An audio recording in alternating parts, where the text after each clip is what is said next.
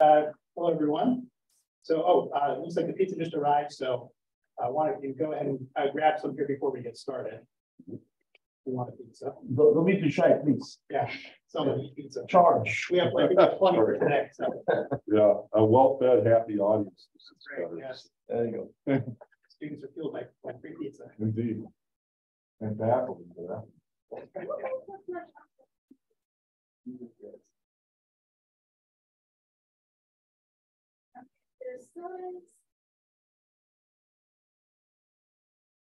Yes, we're going to get a little bit of background noise the entire talk from the students. Thank you.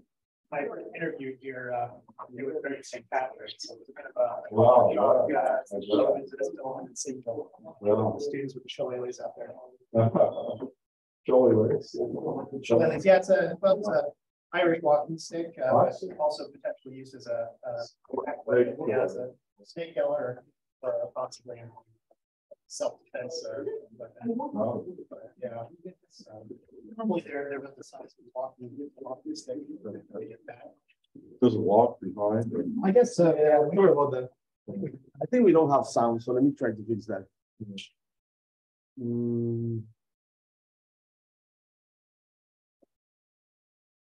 No, actually, there should be sound.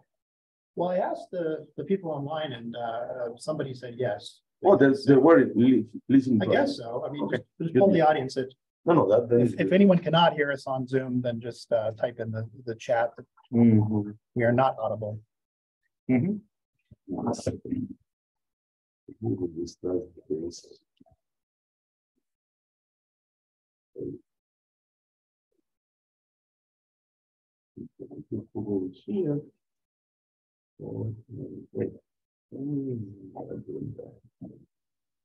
Normally, we like to have these.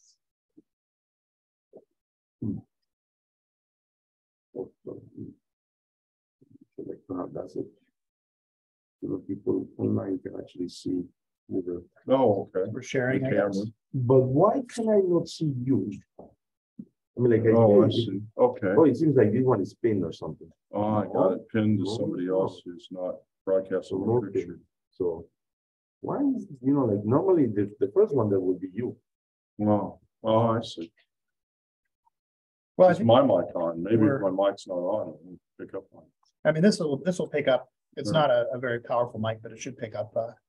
That's what I thought I was doing. Hello? Yeah, I see it. Should when on, we yeah. talk. Should be on. Yeah. Okay, I think we're good then. Okay. I mean, we always seem to have the same Yeah, technical anyway. problems in our seminar. So Oh, well. The word is for you as well. So Oh, thank you. Appreciate that. all right, well, let me introduce our Yes. Yeah. So I'm happy to invite Professor Robert Duncan here to give our seminar talk for today. Dr. Duncan received his BS in physics from MIT in 1982 and PhD in physics from the University of California, Santa Barbara in 1988. He is currently the President's Distinguished Chair of Physics at Texas Tech University in Lubbock, Texas. And he served as a distinguished member of technical staff at Sandia National Labs and as physics professor at the University of New Mexico. And then also before that was a Gordon and Betty Moore Distinguished Scholar at Caltech. He was a founding director of New Mexico Consortium at Los Alamos in 2006 and Vice Chancellor of Research at Mizzou from 2008 to 2014. And then senior VP for research at Texas Tech University from 2014 to 2017. He currently serves on the Scientific Advisory Board of the United States Air Force and on the, what is BPSS? Oh, sorry. Biological and Physical Sciences in Space. Okay, Biological and Physical Sciences Space. It's so many acronyms, right? Oh, yeah. The Cable Survey of NAS, and as a fellow of the board member of the National Academy of Inventors. So long list of accomplishments, and please give it up for Dr. Duncan. Thank you. It's great to be here. And I appreciate the opportunity to speak to you today. No, I'm sorry for the acronyms. I tried to start the acronym reduction effort, but it became known as ARE and failed. At any rate, so it's great to be here today. And Alex, thanks for attending my talk too on Thursday when I spoke to the physics department. But it's great to be here. What I was hoping to do today is to talk about rapid innovation in nuclear physics and engineering. And we're really seeing an amazing time historically. And I collaborate with John Gall and Brad Jeffries at the University of Missouri in Columbia. And these are my group members who I co-publish with. Matthew Looney is actually our radiation safety officer, and we work very closely with him on this. And we're looking to expand the collaboration now with Joe Graham's group because of, I think some very exciting things we can do together. Well, here, let me just see. I think this is it. I should catch on fast. So second row down, it's the one that has the ink right off. Right. It turns the. That's the laser. One down. I'm sorry. I'm sorry about So that. this is a slow monkey test. this is the laser. This one that has. Oh my gosh. Oh, I'm sorry. Okay, thanks a lot. Well, Still not working? Maybe it's still. It might be no focus. Like No, it's not working. That's why. no. Let me tell you, the problem sometimes is that you have to click on it. oh, I see. So I just No. Just try it again. Okay. See, now it's working. Cool. Thanks much. Sorry about that. No, thanks again. So the whole idea is to try to change this bumper sticker. Okay. I'm a proud Tesla driver, but let's be honest, the car is coal powered. I mean, most electric conversion in the United States is either by coal or natural gas. And it would be wonderful to see some more renewable form of energy or nuclear come in fast. This is going to require a whole new level of genuine innovation. But the neat result is that that's happening today. So Matt Propethick was at Google for many years. He headed up their quantum computing effort at Google, and he recently left for this venture capital company just across town in Silicon Valley called DCVC. And he was involved very much in Google's investment in $250 million into TAE, Tri-Alpha Energy in Orange County, which has recently had a very interesting result announced. But at any rate, so when I think about this $5 billion investment in the last 2 years, during a time when the government investment's in about $700 million, or $0.7 trillion a year, is really changing things. There's going to be a lot further expansion and real innovation here. And if you'd like, feel free to get a copy of these slides and click on these links, but it goes into more detail. TAE just 3 days ago announced that they have the first plasma results of their B+ boron 11 going to 3 alpha particles. In fact, that's how they get their name, Tri-Alpha Energy, TAE. And this result is very exciting because notice there's no radioactive waste in the fuel. Okay, you might have some activation from the resulting high energy particles, but no fuel associated radioactive waste. And when you look at this reaction, I don't want to go into too much detail on it, but it's over a barn cross section and its Q is about 8.6 MeV, so it's quite energetic. So these light fuel cycles, light element fuel cycles, have a huge advantage of not producing fuel associated radioactive waste the way conventional uranium fission does, for example. So this has created a lot of excitement. And then another one I think is quite noteworthy from 2021 was when MIT and Commonwealth Fusion Systems, in their collaboration, announced that they have a high temperature superconductor 20 Tesla magnet that can really make a whole new economy of scale in magnetically confined fusion plasmas. And so this was a big, big advance. And there are many others. In fact, I was on a panel with Matt Propethick in Silicon Valley, and that link is shown here. So if you're interested in this really outstanding revolution that we're in right now, please feel free to go to those links and others. It's interesting because there's, I think, a situation now where, 3 days ago, TAE announced the big result. I would be as bold as to say that I think we're going to have feasibility in light element minimal to no radioactive waste production nuclear energy within the next decade, if not sooner. So it's an exciting time. Well, just as an introduction, one thing that's been very interesting to me is this concept of lattice-assisted fusion, okay, lattice-assisted fission and fusion. And I was just talking to Carlos about work that's gone on at the University of Illinois for some time. George Miley's been very interested in this for quite some time.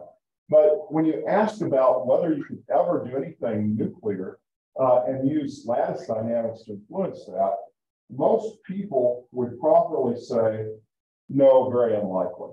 And the reason is that the lattice time constants are, maybe 0.1 picosecond. Energies are down by about, 6, 7 orders of magnitude from nuclear energies and nuclear timescales for those reactions. So, nuclear reactions are very fast, very energetic. It's kind of hard to think of the two systems being substantially coupled, but in fact they are, and they are because quantum coherence in one system influences quantum coherence in the other. And also fields produced by, say, the lattice environment can influence the hyperfine interactions with the nuclear system. So hyperfine interactions such as nuclear Z-mine couplings are understood.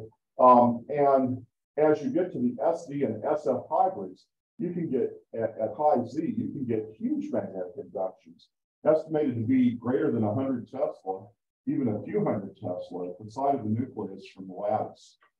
And the Mossbauer effect, discovered in 1961, is a fascinating thing. If you're not familiar, there's a certain probability that cobalt-57 will decay and create iron-57 in an excited nuclear state.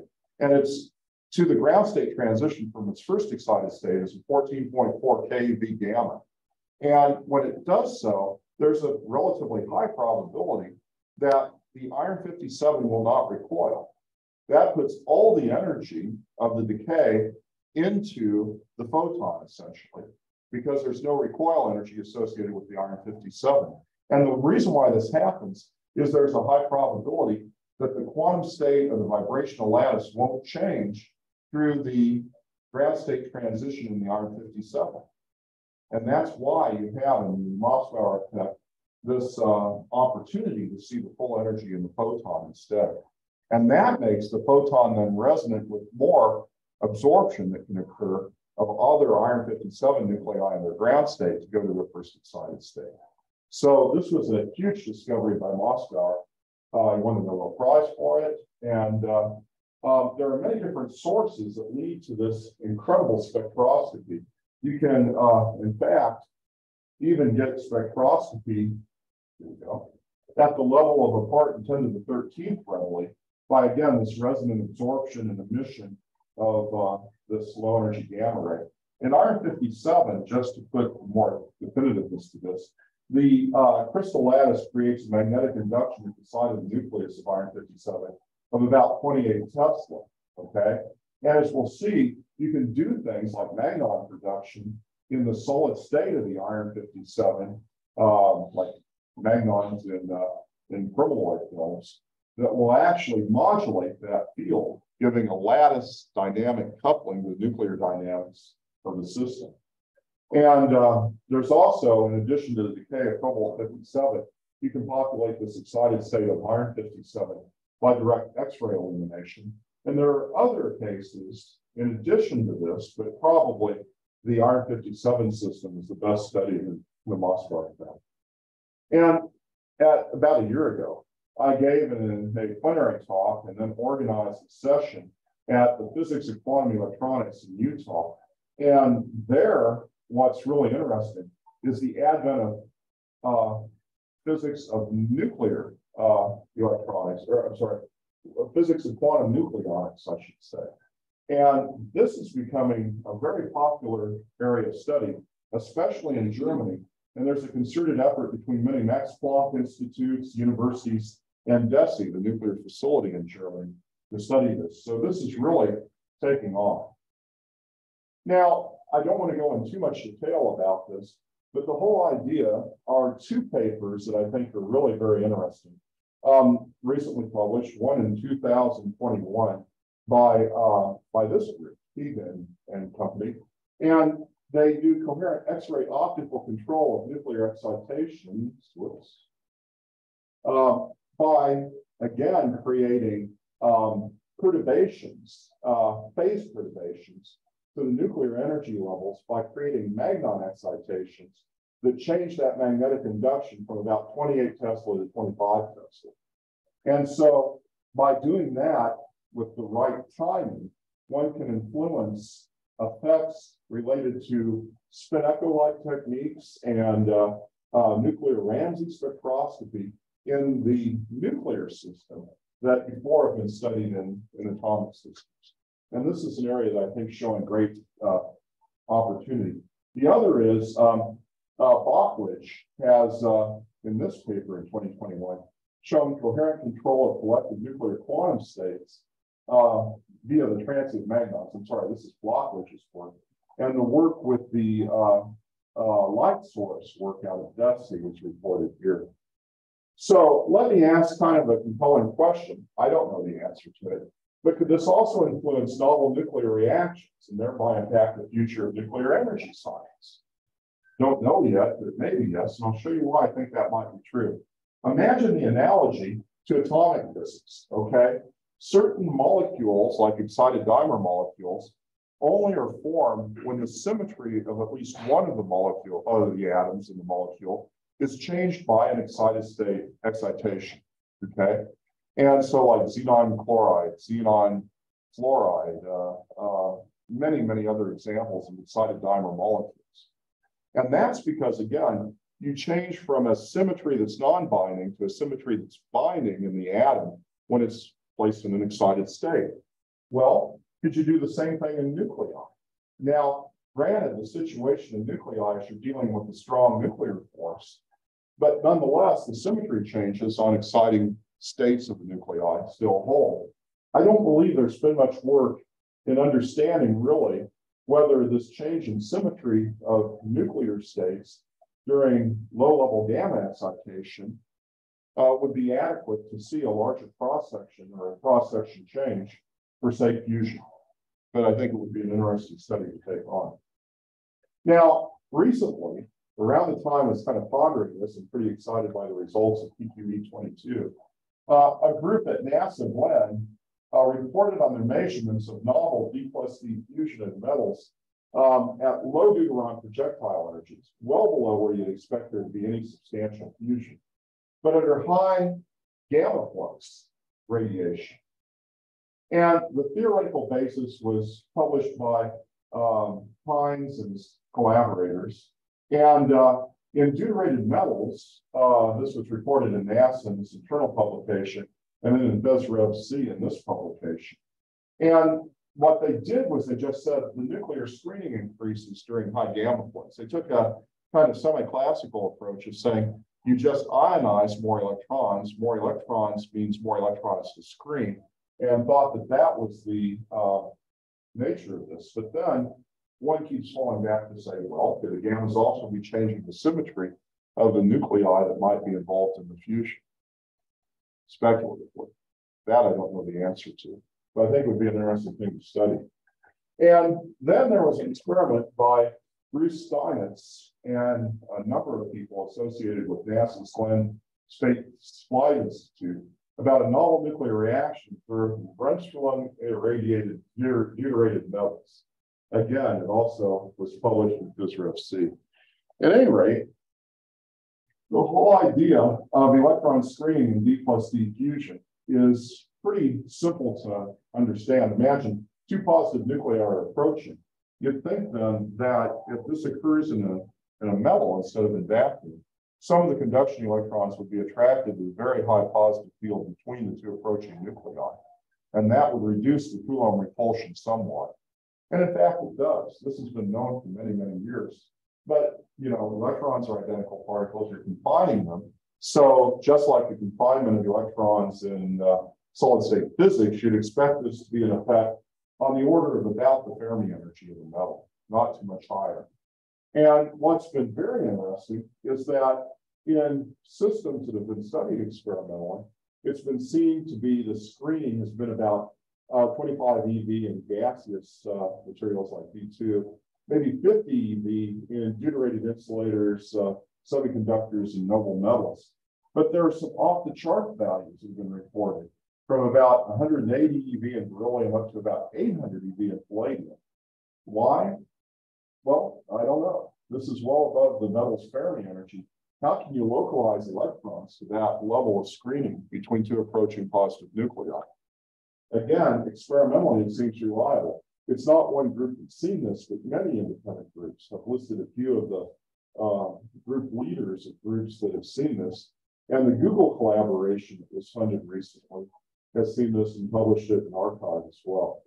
It's interesting. The Google results were published in arXiv, but it wasn't published in their Nature article. So I'm wondering if they had trouble getting it past the referees in Nature. I don't know, speculation.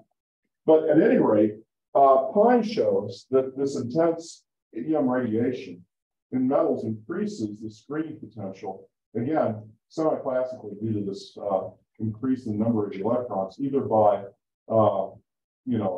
plasma formation or by competent effect electron screening. And so, at any rate,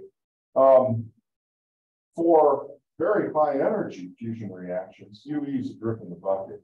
Even at 800 EV or so, it's still small compared to, say, collision energies in the MEVs. Okay, but at the time where the energy is on the order of the screening potential, then things become very substantial. But I'd warn you, please don't be overly taken by this, because when these simulations by like Benio and Forsley, part of this NASA collaboration, when they report these, they say 10 order of magnitude increase in the cross section from the bare cross section to the screening under these levels of flux under a gamma. And but look at the energy of the collision. It's going to maybe 10 keV. Above 10 keV, there's virtually no effect. And at 10 keV, the fusion probability is incredibly small anyway. So notice by their own simulations, they're going from maybe 10 to the minus 30 bars to maybe 10 to the minus 10 bars. That's a big oh wow, but who cares? The point is, like in the Google collaboration, they were going from background neutron flux to maybe 1 neutron per second from fusion in their configuration. So it's hard to imagine that this gamma-induced screening would make much of a difference in terms of any realistic enhancement of fusion energy. I mean, it might help bootstrap, but nonetheless, their strategy's been to bootstrap this way, and it's a very small effect.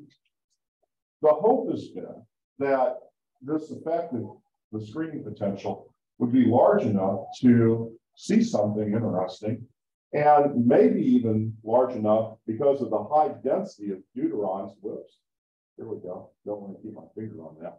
But possibly even, sorry, get back to where I was. Possibly even enough of an effect because of the high density of deuterons in these materials. In these erbium deuteride, titanium deuteride, lithium deuteride, you're talking about 10 to the 23rd deuterons per cubic centimeter. That's 7 orders of magnitude more than you have in, say, a plasma, typically, fusion plasma. So with that much, much greater density, if you could create a collisional-based fusion reaction in the solid state, there's a chance that it might actually trigger a chain reaction. That's very speculative. But that's been the hope. And that's something NASA's been very interested in, because they don't want to fly 2 football fields worth of lasers or a big, huge magnet system on a flight for nuclear propulsion in space. So this was, I think, a interesting comment. I'm glad I didn't make it. But NASA's Glenn Space Flight Center announced a fusion shortcut, and it was published in IEEE Spectrum on February 27, 2022. And they stated that lattice-confined fusion may replace the need for big laser systems and or huge magnets to achieve future fusion energy in space. Well, okay, that's the dream, but I think still there's a long way to go to realize that. But here's the experiment that they're basing on. And this, again, I've already referenced this paper by Steins et al. And they use an E-beam from a linear accelerator. The E-beam goes up to about 10 MeV. It smashes into a tantalum target, creates bremsstrahlung, that then irradiates these metallic deuterides, okay? They use both titanium deuteride and erbium deuteride in their experiments. And so, deuterium being the most weakly bound nucleus, as soon as you're above about 2.4 MeV with the photon, it'll dissociate the deuteron and you'll have neutrons from that source. And they showed in their experiment that the average neutron energy by photodissociation was about 145 kiloelectron volts, keV. And this neutron, they claim, then collided with deuterons in this very dense 10 to the 23rd deuterons per cubic centimeter to accelerate some of the deuterons to collide with other deuterons and create DD fusion. In their experiment, they scanned this beam and hence the resulting bremsstrahlung radiation, gamma radiation, over many different samples. And they measured them with a suite of detectors inside this cave. The cave had to be extremely well shielded because otherwise the noise from the accelerator and the formation of the bremsstrahlung would be too much and would saturate the detectors. So in this cave, typically 7 neutrons out of 1 million generated were detected. And that's led some to speculate, well, at that low sampling rate, how do you know you're not sampling something of, say, more astrophysical origin too? So that's one concern or criticism. But again, I don't think that's very well quantified. So in their data by Steins et al., and again, I don't mean to be overly negative on this. I think it's a very exciting result. It may be exactly as they claim, but whenever there's a very exciting result, it deserves absolute careful scrutiny, And so, at any rate, they were seeing this peak at about 2.4 MeV, which is exactly where you expect to see neutron peak from D plus D fusion. But then they saw more things up here, which they really didn't know for sure what it was. They thought it might be Oppenheimer-Phillips-like neutrons coming off, accelerated deuterons towards the titanium or erbium. So that was their speculation. So, again, I think it's a very interesting result, but we decided that certainly a result this intriguing, claiming lattice-assisted fusion in a collisionally accelerated deuteron system needed to be really scrutinized as much as possible. Now, the significance of this, you can read through this too on your own, but when you start going through the chain, so the gammas photodissociate deuterons, average neutron from that is 145 keV. Okay, scatters elastically with D with about a 3-bar cross section to produce deuterium at about 64 keV. Well, 64 keV is pretty low energy for D plus D fusion. When you consider half of that would be the center of mass frame energy in a D plus D collision with another deuteron in the lab frame. When you go through that, this cross section would only be about 17 millibard for fusion. That's pretty tiny, okay? And that's one reason I think the whole process may be a bit speculative. And to science and Pines and everybody's credit, they're very open with this, but the question is, do those 2.4 MeV neutrons really come from DD fusion from collisionally accelerated deuterons contained inside the lattice or not? That's the big question. Well, then once you do that, the higher energy neutrons from D plus D fusion, okay, can collide and create like 100 millibar cross section. So gives you away from this 17 millibar bootstrap. There's been some claim, well, okay, well, you've got the photon assisted better screen situation. But again, at 64 keV, that's over. I mean, the photon assisted screening ends at about 10 keV. So at any rate,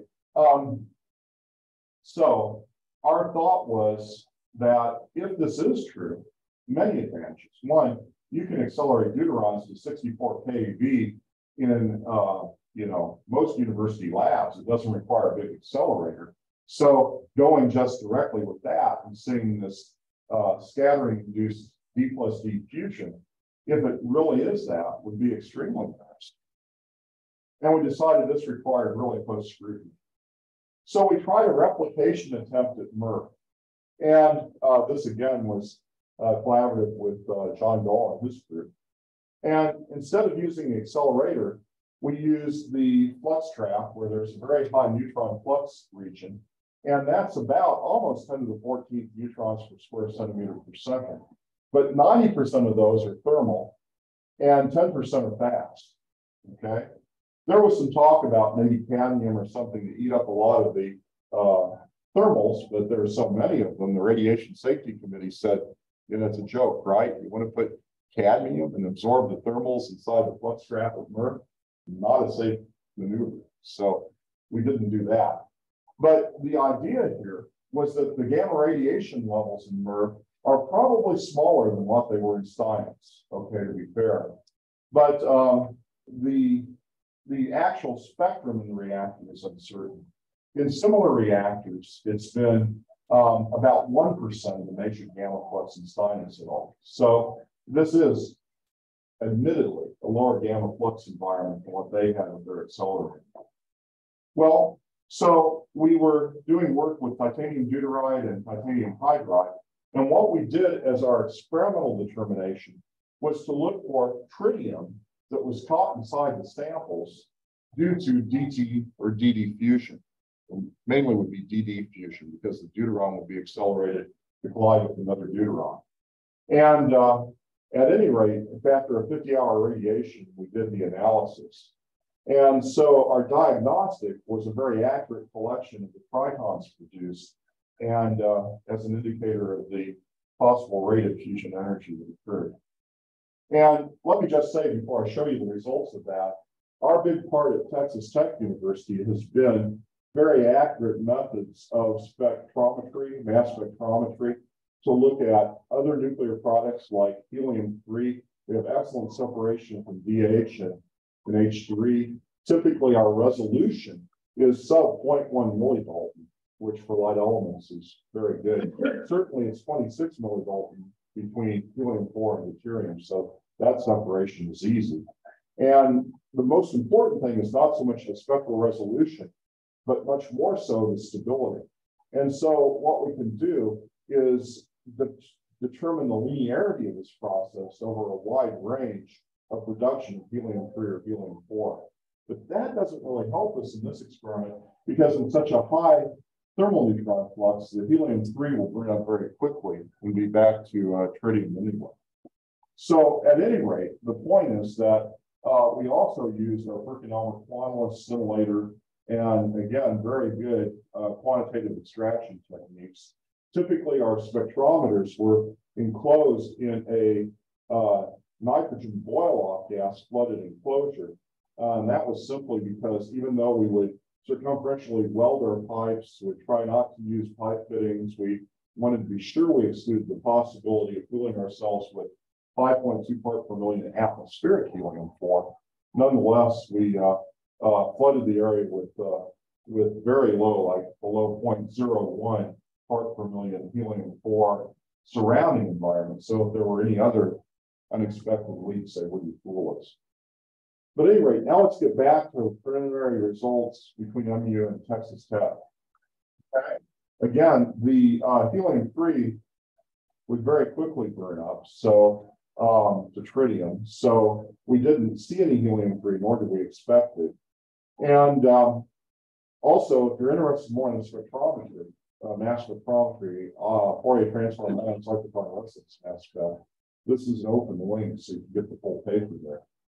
But the accelerated deuterons, okay, also produce, this reaction. And that's where we wanted to detect an increase in tritium. But we also have the problem of just direct capture of thermal neutrons by deuterium small cross section though it is to produce tritium, but in this high flux environment, it's substantial. And what we found, we have a 10 to the minus 14 mole accuracy in the tritium determinations. And we do a lot of simulations too. But at the end of this all, we would have expected to see about a factor of 7 after we had subtracted the amount of tritium produced just by neutron capture of the deuterons, neutron captured by the deuterons.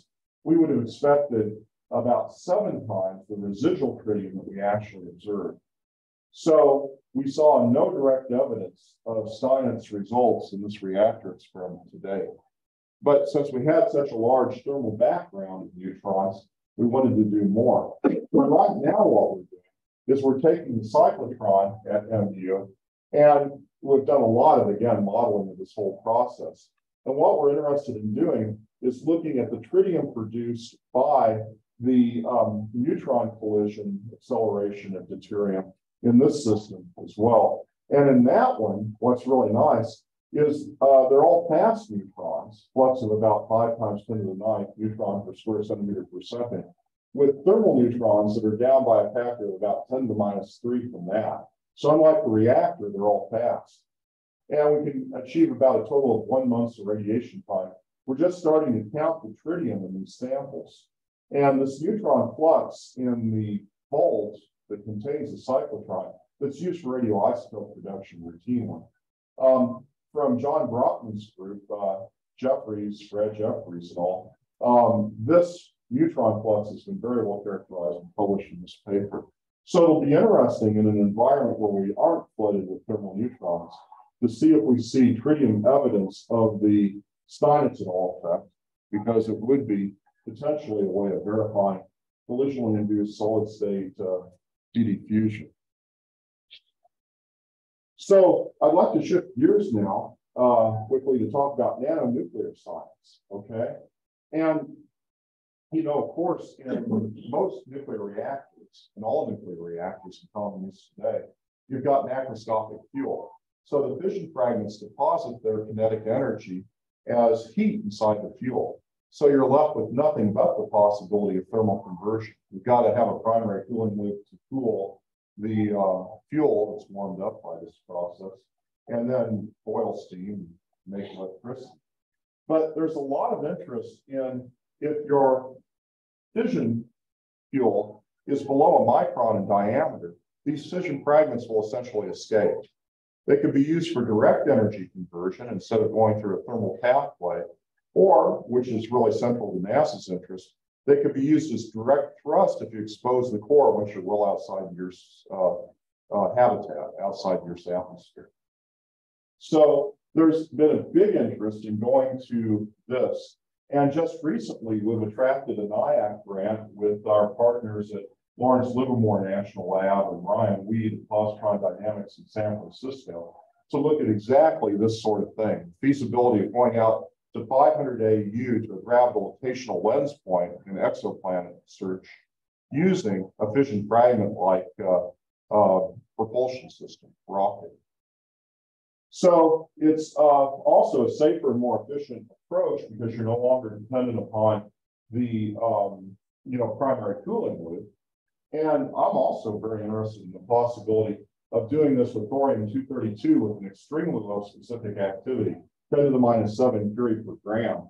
And then only once outside the Earth's atmosphere, going through a cascade to produce uranium-233, that would take a couple of months to do. And then U-233 would be fissile. So there's a way of actually greatly reducing the risk of, say, launching a fissile isotope by launching fertile isotope instead.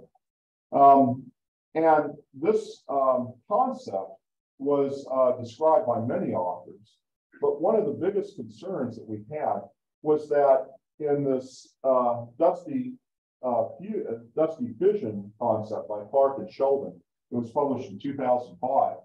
They were wanting very hard to get this thing to go critical. So they had this big, massive beryllium oxide reflector moderator. We're attempting to eliminate that as well.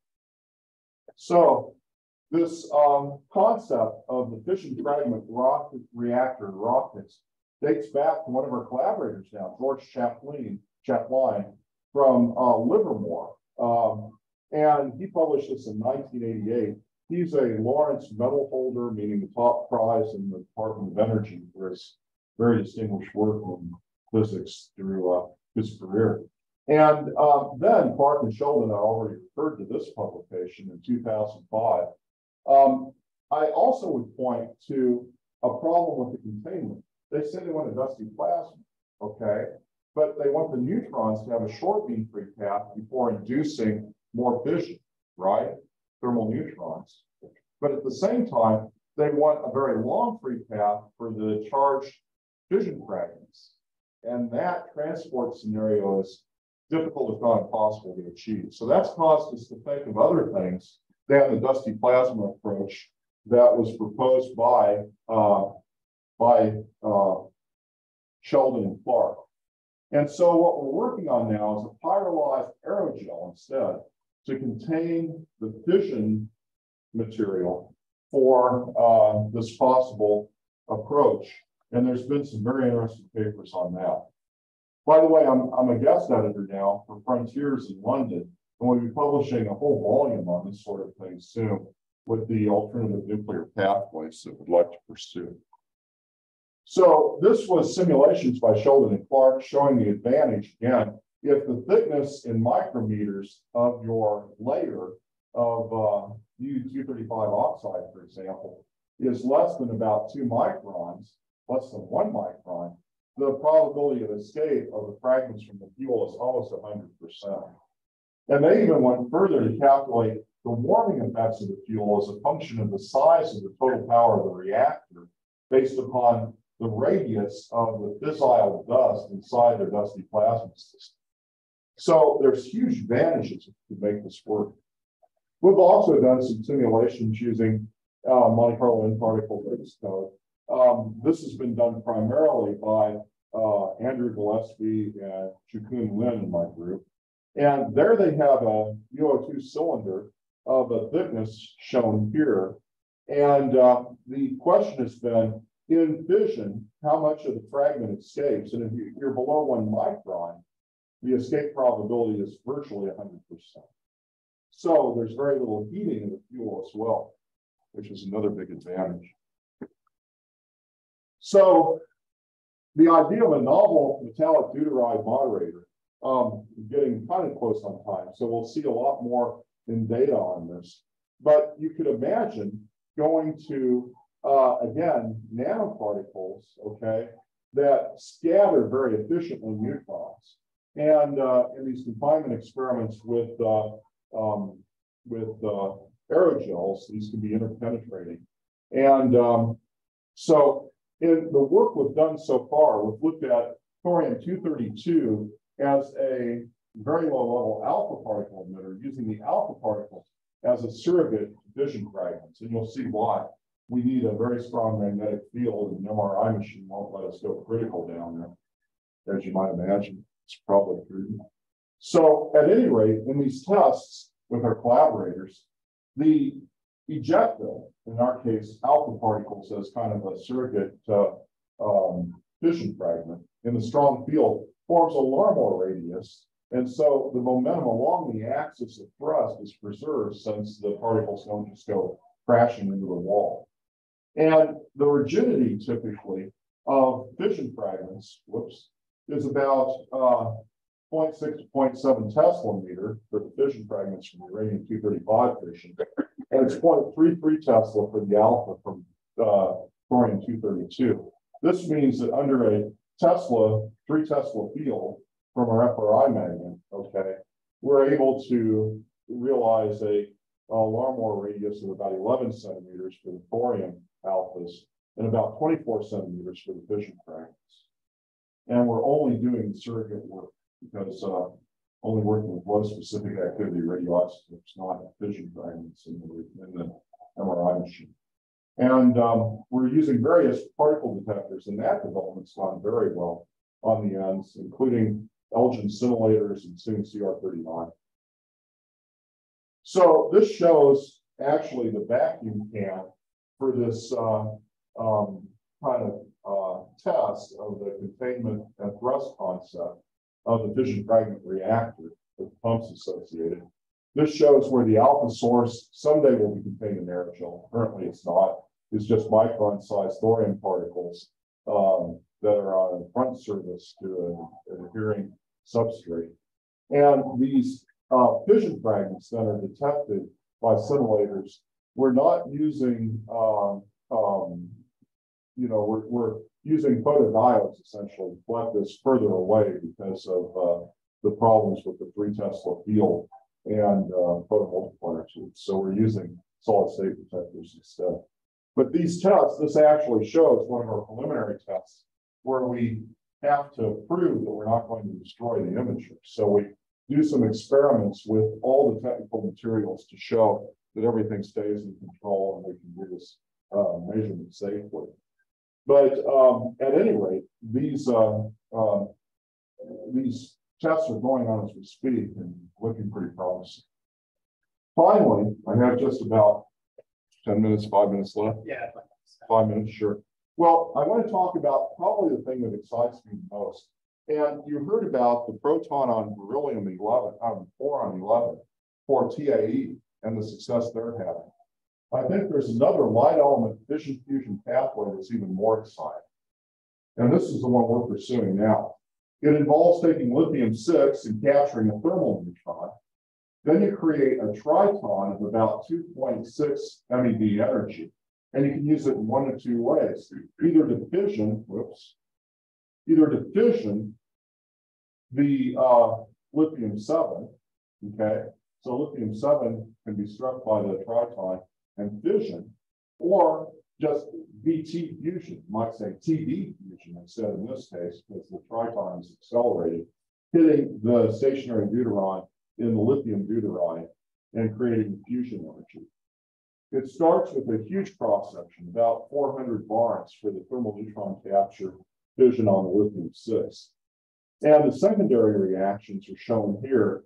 And notice that where in the Steinitz approach, there was a 17 millibarn cross-section that was very small. All the cross-sections in this approach of collisionally induced lattice-confined fusion fission are very large in comparison to that. And so, this just shows an in-depth cross-section as a function of energy. First for the lithium-6, the 400 barns at about 26 millielectron volts. And then for the fission path on lithium-7, cross-section of about 1.1 barn at 1.9 MeV. And then finally, for the fusion path, a cross-section just under 10 barns at about 100 keV. So it's interesting. This would be much more preferred, as you can see from the radical change in cross-section with energy, much more preferred if you were at relatively lower center of mass energies for the VT fusion. But the fission's preferred at higher energy collisions. Notice that the Q's of these reactions are large as well. Well, we did an experiment where we placed different columns of lithium, lithium hydride, either protium or deuterium, in a column that was right on top of a 2 millicurie Californium 252 source and spontaneous fission source, producing about 10 to the 6 neutrons per second. Then we had a neutron spectrometer, we had different neutron counters, and also a gamma counter as well. And in this experiment, we had great neutron versus gamma discrimination for those of you who do neutron spectrometry. It's pretty good. And in all of these, it's about 660, about 0.660 keV per channel in the horizontal dispersion. But what's interesting, and when I said I had data, look at how very strongly attenuated the lithium deuteride is in attenuating the neutron spectrum. The lithium's pretty strong as a moderator too, but the lithium deuteride is a huge elastic collisional moderator as well, as we saw in our intensity as a function of energy in the spectrum, the neutron energy spectrum. Well, we normalized to the total number of counts or to the peak, and we found that there is a systematic associated with how we normalize it. We haven't completely worked out yet. But what we are seeing is up to about 2 MeV, a substantial increase in the neutron energy spectrum from the experiment I just showed you, when we have lithium deuteride versus lithium, or lithium deuteride versus the empty net, and much less so for just lithium element itself in the empty net, which seems to point to a substantial yield of neutrons from the secondary reactions. So I'd love to repeat these data, possibly again in the thermal neutron port to create the excitation of the 2.7 MeV tritons. Okay, no nuclear waste from this fuel. If all tritons are consumed, otherwise tritons are crap, we're getting good at recycling them and bringing them back into later use. And so could a supercritical chain reaction ever be sustained? Maybe not, because if you have equal probability of the two branches just on the lithium deuteride, then you would have about 1.5 neutrons out for one thermal neutron capture. So the neutron number is not very favorable. But if you wanted to, at the risk of having a little fuel-related nuclear waste, you could go to end-to-end process on like the erbium deuterides, okay? And that would provide very fast moderation above 8 MeV for the 14.1 MeV fusion neutron. And there are other spallation strategies that might increase the neutron number as well. If not, subcritical devices may still show excellent neutron gain. So there are strategies that might bring this critical. But even if not, subcritical might be a very useful power amplifier. And then better mass to energy conversion than U-235 fission. And why I say that is if you take the Q of the reaction divided by the initial reactant mass times C squared, that's 0.019% for U-235 fission, 0.18% for this lithium deuteride cycle. So roughly twice the mass to energy conversion efficiency. Now, here I just show what the global production of lithium is. And now we're already at scale in terms of lithium processing for electric vehicle car batteries. Okay, a 75 kilowatt hour lithium ion car battery, like in a Tesla 3, has 8 kilograms of lithium, about 1.15 kilomoles of lithium. If you took just 11% of that from a single battery, including all the lithium-6, so you'd have to isotopically separate the lithium-6, then you could produce 4.2 times 10 to the 7th kilowatt hours of energy, assuming a 35% thermal to electric conversion rate.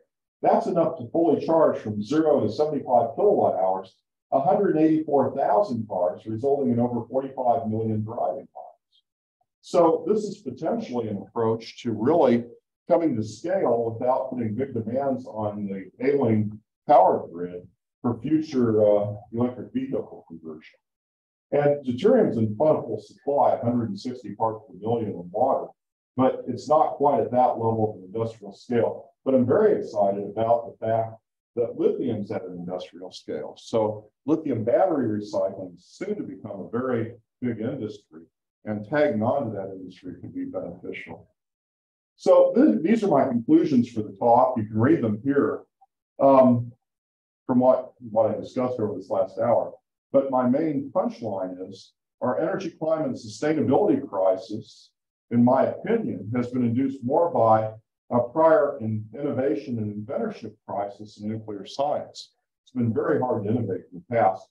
But now with $5 billion over the last few years of private equity investment and a big boost in $700 million a year increase in the investment from the federal government, I think we're about to change that.